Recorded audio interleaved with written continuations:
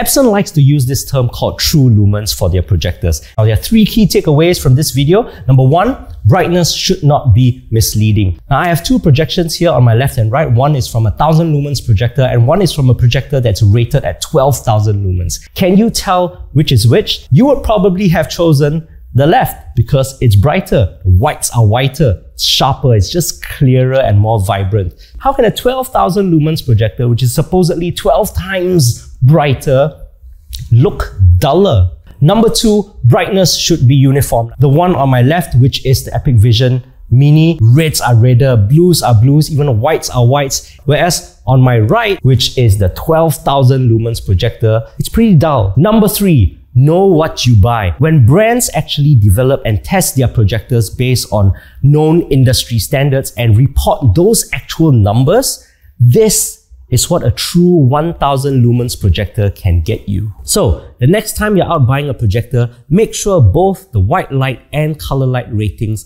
are disclosed, and they should be tested against ISO and IDMS standards as well.